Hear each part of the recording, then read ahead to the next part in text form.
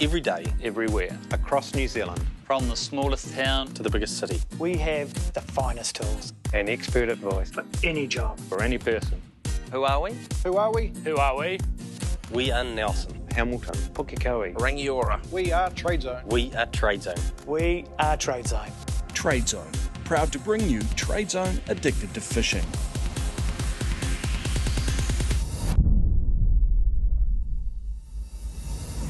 I'm Nicky, and since I could hold a handline, I have been addicted to fishing. Whether it's straylining for snapper, jigging for kingfish, dropping deep for harpooker, or jumping in and going spearfishing, I love it all.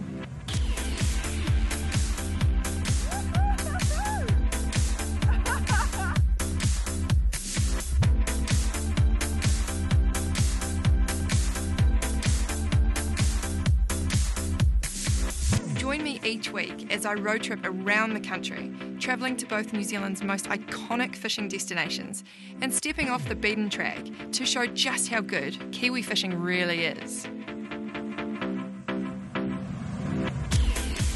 Whether it's a girls' trip, fishing with a local, or riding solo, I am on a constant quest to satisfy my insatiable fishing addiction.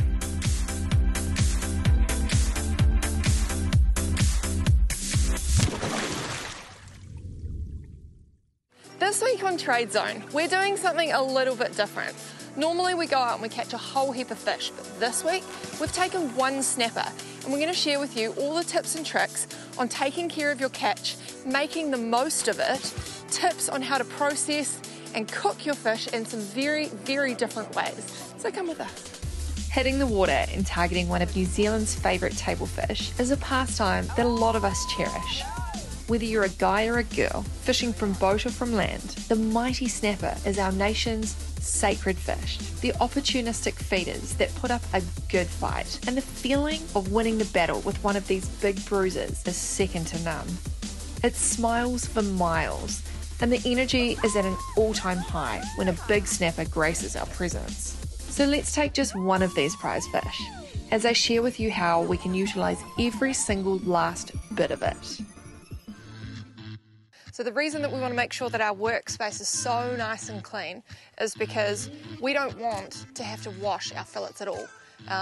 Washing them and putting them into water means that bacteria grows, and that's not what we want. So we're going to start with a nice clean workspace. Good quality knife. Cannot stress enough how important that is. We caught this fish yesterday, and I like to keep my fish on ice overnight because it sets the flesh. All right, here's our beautiful specimen. So not one part of this fish is going to be wasted, even the scales. So what we're going to do here is we're going to descale our fish, and we're going to keep the scales, we're going to wash them, and we're going to give it to one of the kiddies so that they can stick it onto their art projects. So we're going to start by descaling our fish using the back of our knife. So we want to try and get the most meat off this beautiful snapper as possible. So I'm going to show you how. We start by going up underneath the wing, bit of an angle up towards the head, down that centre line. Then we're going to come back up the top, slide our finger down and run the top sort of inch of your knife hard against the bony area here. And this is why I like to put my fillets on ice. It makes this process a lot easier. Actually going to cut up and over the rib cage, peeling it away slowly. Yeah. There it is. Beautiful, nice big fillet. Now I've chosen to leave the belly flaps in there because we're going to show you how to cook them too. Next, we're going to take you through taking the skin off. So I've made an incision like that. I'm actually not going to move my knife. I'm just going to have it on an angle and I'm going to wiggle the fillet towards me.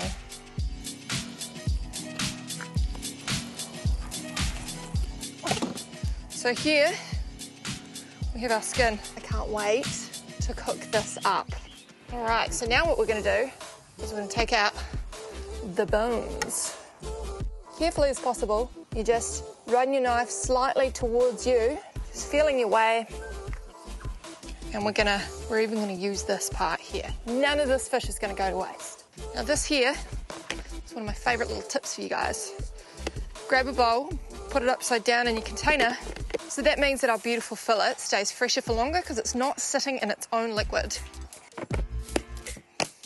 Next, we remove the guts of the fish. I'm just going to go up in between the wings until I hit the bone there. Oh, he's been munching on some kinner. And I have a use for these, so I'm going to put them aside. And I've grabbed some snips to cut the cartilage at the base of the jaw, which gives me the gills in one clean piece. Now, we're going to take away the beautiful wings, belly flap area. It's going to be so tasty. Right, so now we're just going to make an incision down the middle, and then we can actually pull those wings apart. Look at that. Yum.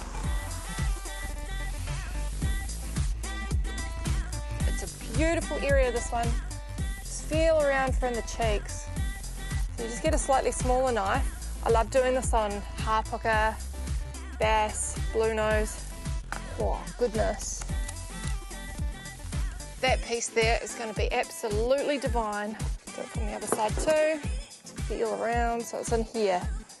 And I want to get every last little piece. Comes off so nice and easily. Okay, so now we're going to disconnect the head from the body. I like to use these Rapala scissors, but you can actually use a knife or kitchen scissors, whatever floats your boat, but it can be a bit tough to get through that spine, so here we go. And we're going to take this delicious head and we're going to turn it into something else. After the break, I share some easy and tasty recipes and show you how to make the most from one fish.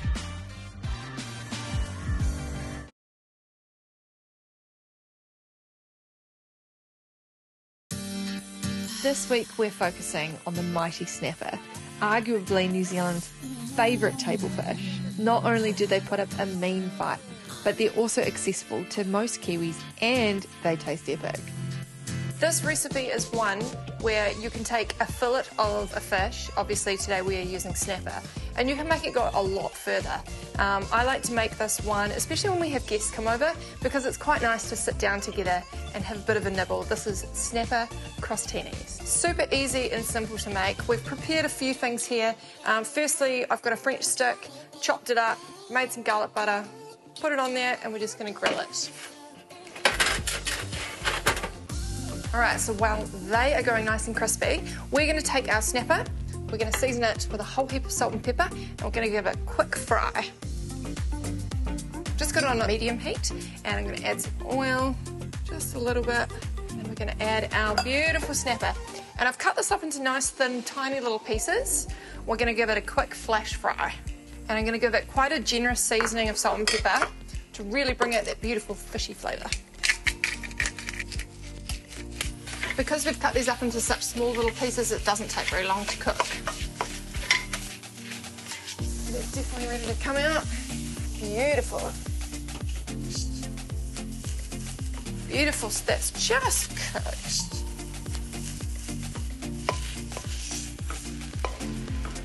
Okay, so we're just going to let that cool down a little bit. And in the meantime, we're going to start making the rest of the meal.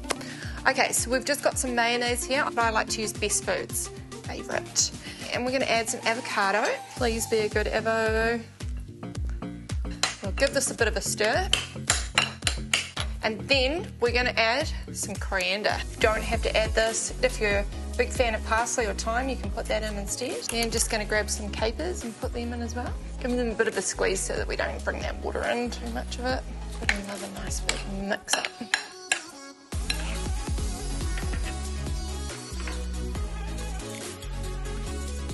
Yep, that's cooled down enough. Add that to our mixture. I've probably used half a fillet, 2/3 maybe, a stretch. So as you can see, adding it makes it go a lot further. Okay, so now we're going to assemble. So just grab some of your baby rocket. Then you can say that you had your greens. Press it down and put a big scoop of our mixture on top. I just kind of scrunch up the baby rocket, press it down, nice big scoop, slide it on top.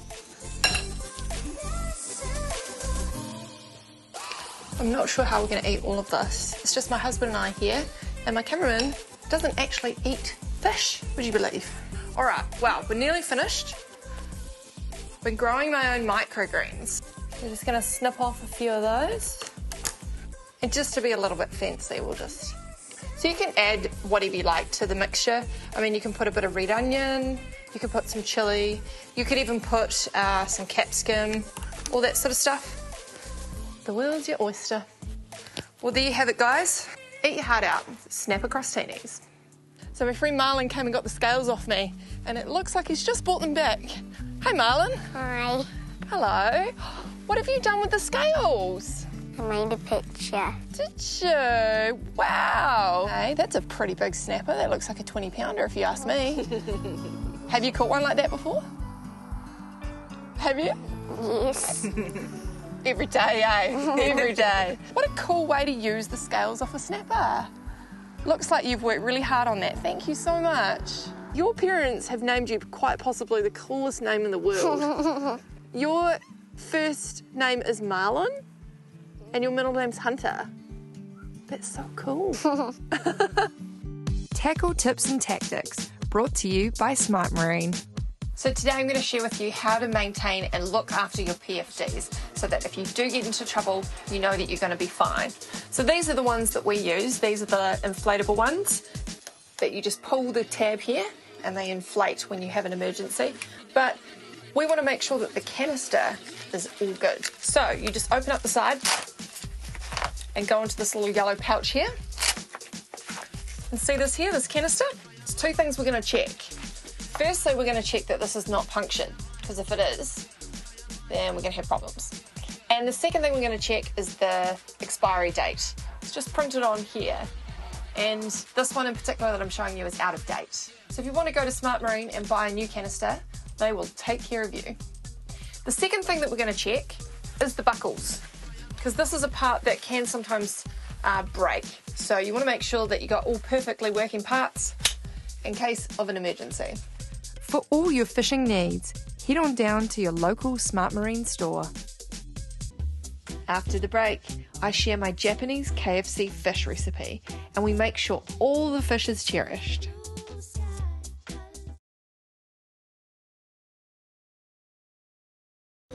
This week we're talking about the almighty snapper, a welcome catch at the end of the line.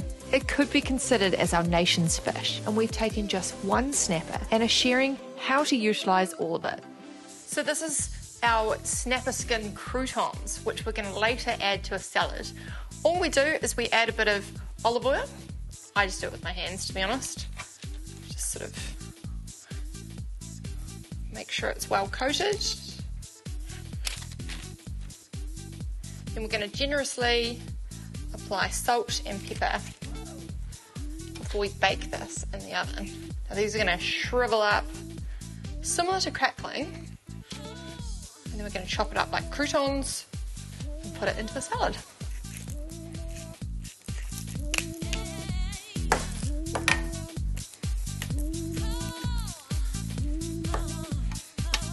Right, these are ready for the oven. Right, so we've got them baking at 180 for 15 to 20 minutes until they go really crunchy. While that's sizzling away, I throw together a salad, which my family call a mo-titty salad. It's got all the good stuff in it, like cherry tomatoes, toasted pine nuts, red onion, and of course, lots and lots of avocado. All right. I'm just chopping them up into nice crunchy little pieces, and then when they cool down, you're adding them to our salad. And then we have a beautiful fresh salad with crunchy snapper croutons. So now we're going to take the head and the frame and the tail, and we're going to turn it into some beautiful nutritious fish stock. First things first, let's add 8 cups of water.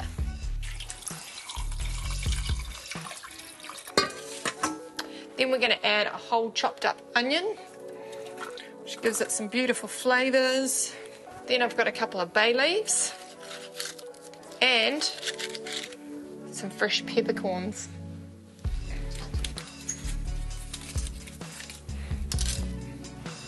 Give it a nice big stir. And I'm going to put it on to simmer.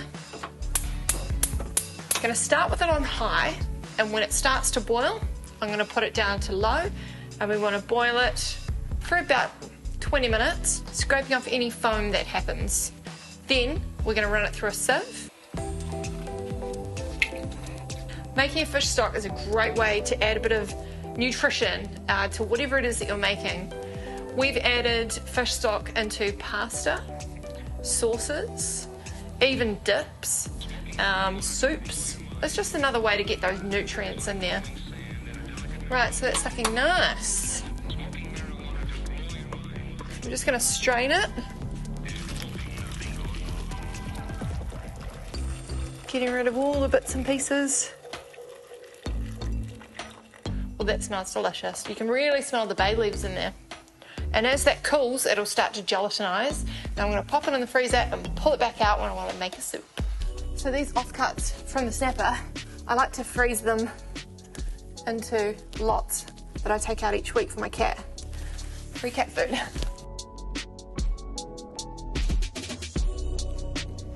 Right guys, you're about to find out why they call me Nicky Greenfingers. Watcha! This is my garden. Right, so I love feeding my garden full of nutrients, so every time that I get a fish, I put it in here, and you wouldn't believe, but within probably a week, this garden has just soaked up and disintegrated all of the guts and things from the fish. And you know what? I think that's wicked. This is a twist on a traditional Japanese dish, karaage chicken. Today I'm going to share with you how to make karaage fish. So what we've done is we've taken some of our fish and we've chopped it up into cubes that are about, I don't know, just over 1 inch thick as it is wide, and then I've marinated it for a couple of hours with soy sauce, equal parts soy sauce and sesame oil. You whisk it together, and then I've added some fresh ginger and some fresh garlic. Next, what we're going to do is we're going to add an egg to that mixture, a whisked egg, before we take it through the flour and corn flour mixture.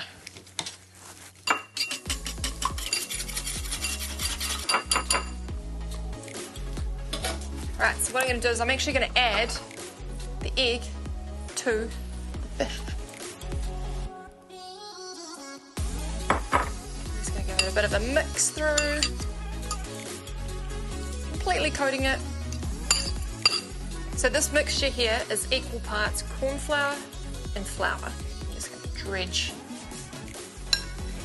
a beautiful tasty fish through it.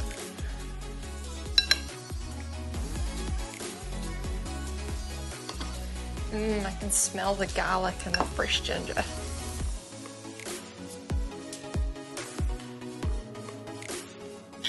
Would you look at that? Beautifully coated. Now we're going to deep fry it. Right, so I'm going to test that my olive oil is heated up enough just by flicking a little bit of water into the pan.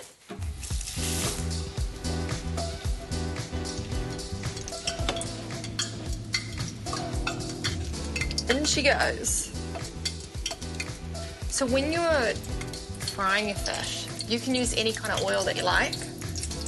I enjoy using olive oil, just because I think it's better for me, but totally up to you. You can use canola oil, grapeseed oil, whatever floats your boat. I like to fill up my fry pan about that high. You can do more or less, totally up to you, but that's just what I do. We've got it on a low heat because olive oil has a high smoke point when it's up high, and we want to cook our fish quickly, but we want to cook it through enough so that the moisture doesn't make the crunchiness outside go soggy. So it's a bit of a balancing act.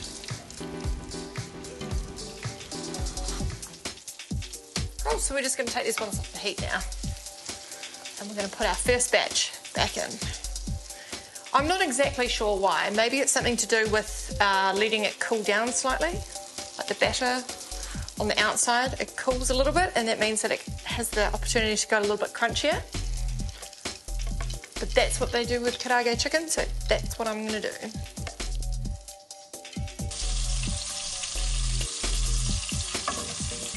Right, so these are ready to come out now. So now we're just going to plate it up.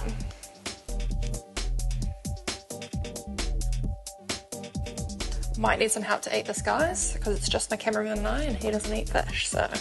Now, the game changer. Kewpie mayo. And a bit of coriander for good measure.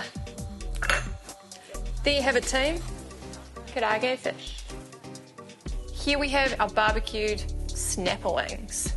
And I've saved the cheeks for the barbecue as well. I like to make my own homemade rub. Decent amount of chili. Some paprika and some garlic powder. Pretty sure these are some of the main ingredients in KFC, but who knows. Then we're just going to add some salt and some pepper. If there's some other flavours that you guys are really, really passionate about, feel free to chuck it in. There's not really any rules when it comes to making a rub. It's good to go. And firstly, we're just going to brush the wings with some oil. We're actually going to rub the skin, get that flavour everywhere. So then we're just going to flip it over and do the same thing to the other side. Now we're going to take them outside to the barbecue. So we've heated the barbecue up to about 200 degrees, and I'm going to start with the meat side down. All right. So these beautiful tender cheeks aren't going to take very long, so just keep a little eye on them. Oh, these bad boys look delicious. Ew. See, check out all that beautiful tender meat. How awesome is it that you can utilise one fish, make all those dishes and not even waste a single part of it? That's it from us at Trade Zone Addicted to Fishing. We'll see you again next week. Gear, Care and Catch, brought to you by Trade Zone. So today we're just going to have a bit of a chat about a few different products here at Trade Zone Oamaru. What have you got for me, Jace? Well, we've got abrasives and grinding disc and stuff here today. So we've got the FlexiVit 125 cutting disc, which is great for cutting out steel and doing your general jobs. We also have the Rapid Strip disc, which is good for removing scale and paint jobs. You know, get ready for prepping for paint. We've got the BTEX pads, which are good for polishing stainless steel and clean oxidation of aluminium and fiberglass. We've also got the Blaze flap discs. The ceramic just cuts faster, lasts longer, harder wearing. Yeah. They come in zirconia ones as well, which is just a different grade. Thanks, Jace. Well, there you have it, guys. If you're looking for anything to do with fabrication, come on down to your local Trade Zone store. I've got to go fishing. Catch you later. Okay, have fun. Cheers. See ya. Bye. For all your engineering needs, head in store or order online at www.tradezone.co.nz. Check out our YouTube page for tips, tricks, and entire episodes of every season. And like us on Facebook to keep up to date with competitions and all your fishing news. Trade Zone Addicted to Fishing is proud to be with Extreme Boats, powered by Honda Marine. We tow it around in our custom-built GFAB trailer on the back of our Mercedes-Benz V6. When we're not out on the water, it's all stored away in our BuildLink kit set shed. Smart Marine supply us with our Shimano tackle, and we find the best fishing spots with our Ray Marine. We finish the job thanks to Trail Trades, and move in precision thanks to Seastar.